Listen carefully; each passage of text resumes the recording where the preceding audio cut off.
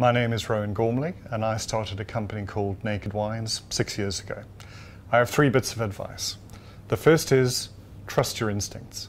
Too many people listen to too many experts, and if you actually follow what you believe and what's true to you, you're probably going to do better.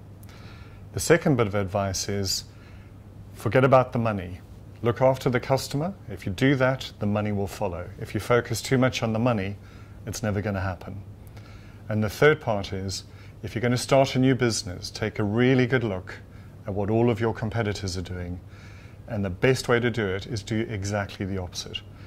When we started Naked Wines, we looked at what our competitors were doing, which is they make money by either screwing the winemaker or the wine drinker.